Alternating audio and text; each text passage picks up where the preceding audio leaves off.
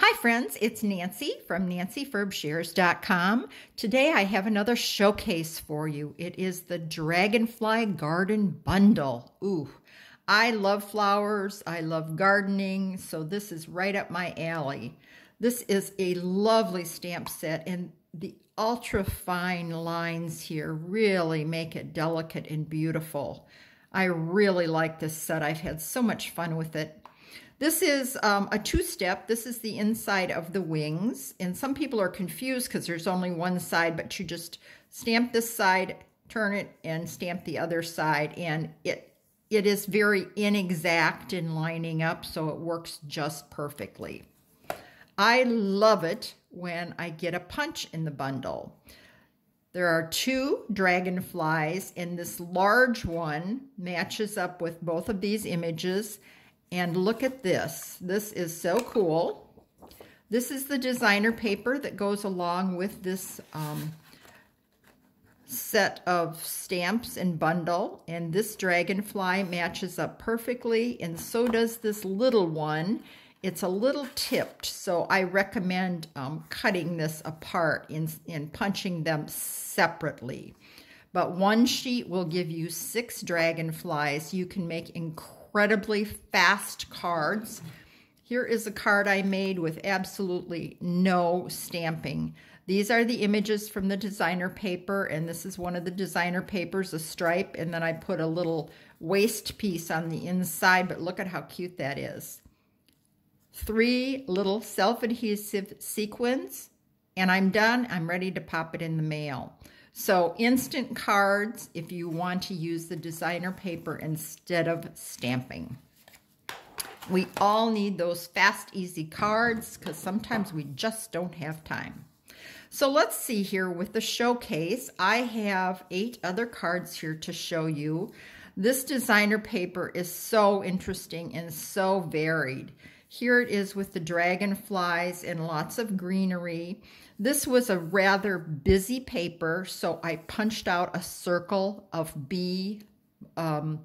bumblebee colored cardstock and put that behind it to just focus your eye in. This is a fancy fold that opens twice, so you have lots of places to showcase the paper. You are an inspiration. So I've got 3 pieces of designer paper featured in one card. And then there's another piece on the envelope. So a really cute card.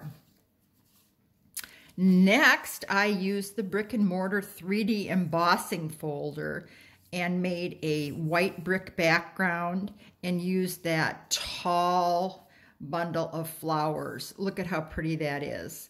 I used Wink of Stella on the flowers, which I think really adds a little pop to it. And the sweet little ladybug. These are adorable. You just put a glue dot on the back and stick them on there, and they are very realistic looking. This woven twine is in the same collection. So I like that card. I love cone flowers, so this set really took my eye. Here's another fancy fold. This one is just cut short at the bottom, and it allows you to feature another piece of designer paper. So very similar in design, but laid out differently. And this time I used a small dragonfly as though it were in silhouette. Wink of Stella on the flowers again. Now, you may have noticed in these cards that I sponged here instead of coloring each little leaf. I colored the flowers, put on Wink of Stella, colored the large leaves, and then I just added a little sponging to introduce the green color. Since this image was so narrow and tall, I decided I would do some slimline cards. And these are a 6 by 6 inch square of cardstock scored in the center gives you a 3 by 6 card, and I made my own envelope. Okay, great design for a slimline card. Here's a super easy slimline card, no coloring at all. Here's another really fast idea.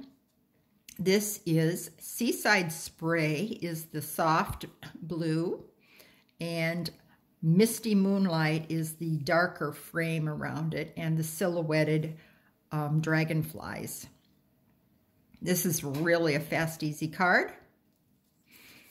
And I know you all have busy lives, so I like to give you some quick ideas along with the ones that might be a little step up. This technique on the 3x6 card is called painter's tape technique. You take a piece of painter's tape, which is low tack adhesive tape, and you simply lay it across your open stamp pad, collect the color, then you lay it onto your paper and rub it with your finger, and it transfers the color in a very inexact way. So you get lots of variations, which gives it the artistic look. When I finished, it was a little too bright. You can see how bright the colors are there. So I covered it with a sheet of vellum to tone down the colors a little bit. Added my dragonfly silhouettes there and a couple of sequins, and I was done.